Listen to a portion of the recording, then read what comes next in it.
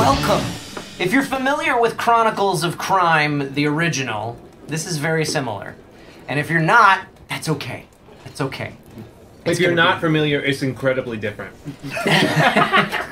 It's gonna be really easy. We're gonna let the game teach us how it's played. We're just gonna run through the tutorial mission. Kicking things off with a tutorial. Welcome to the Chronicles of Crime 1400 tutorial. Disclaimer, this scenario is an introduction to the game, which explains how, whatever, tapping next. Chronicles of Crime 1400 is a cooperative game where all the players work together to solve a crime. You play as Abelard Lavelle, a knight famous for unraveling the mysteries of medieval Paris. We are all one person. Tapping the little hamburger in the lower left of your screen opens the menu where you can access the history feature. This allows you to browse through all the screens displayed so far. Start by setting up all the game components. I did that. Wow. Keep the location boards in a pile. For now, reveal only the home location with 3 portraits of your family members, who are a monk, a merchant, and a spy. We have an eclectic family. We do. Right? Separate the evidence category cards from the special item cards. Get familiar with all the evidence categories. Keep them face up and browse through them freely during the game. Special item cards, however, should be kept together in a face down pile. So you guys we can look through these whenever we feel like we need to figure something out. Cool. Separate the dog card from the character cards and put it on the table. Keep the character cards in a face-down pile. Keep the vision cards in a face-down pile. At the beginning of each scenario, you'll be informed which of these cards to reveal. Each scenario begins with you having a prophetic dream represented by vision cards. For this scenario, take vision card number 1, which is probably this one, and put it face up on the table. The vision cards depict scenes from either the near future or the recent past, giving additional context that may help you solve the case. That's card number 11. Somebody want to fish that out? Among the evidence, the evidence category cards, find the jewelry card. This represents the lost ring. Bam! Put the card in the blue area of the evidence board to mark that you know about this object, but haven't found it yet. Interesting. My master also sends you this pouch of coins to cover any expenses, continues the messenger boy. Money. Card number 38. 38? Put the coins card on the red area of the evidence board to mark that you physically possess this item. Aha. If you are willing to help my master, please visit him at his apartment near the Notre Dame Cathedral, says the boy, who then leaves. That's location A. A location has been mentioned. Place the corresponding location board on the table. Aha! Notice that location boards are double-sided. Do this every time a new location is mentioned. Cool. To travel to the location, tap next and then scan the QR code printed upon the board. And here we go. Scan it. Wow! There we go. We have gone to the Alart's apartment. You arrive at an elegant apartment in a prestigious location near the Notre Dame Cathedral. An angry-looking nobleman, 27, opens the door and lets you in. He introduces himself as Cedric Alart, and he declares that he's the one who sent the messenger. Oh, he probably goes to other people. Probably goes on that board, since that's where we... Oh! You probably go on that board. Oh, okay. At the back of the room, you can see a well-dressed silent woman, card number 1.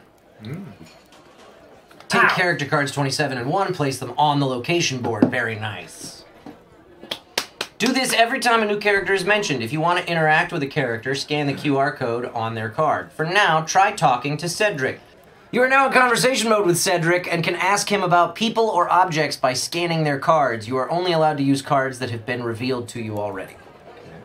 Start by asking Cedric about himself. You can scan his card again.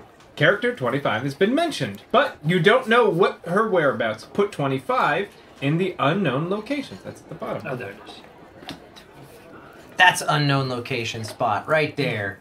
There you go. Oh, should we? Oh, no. I think we know. Yeah. Face up. Yeah, we know we're looking for her somewhere. That's what she looks like. Your mission has just been described to you. You need to establish why the servant and the ring disappeared and where they are now. These are the things you'll be asked about when you decide to finish the game. Search the room, first end the conversation by tapping goodbye button, and then you can search the room. Cool. physically turn around to check the scene in 300. Yeah, we'll show you how this works. All right, we're saying goodbye to him. Shall we search the scene? Sure. All right. Countdown. Okay, there's a Bible. There's a potion of some sort. Potion? I don't know what that is. Can we read the Bible? Chest. It's like wine. Messed up. Oh, wine makes way more sense than potion.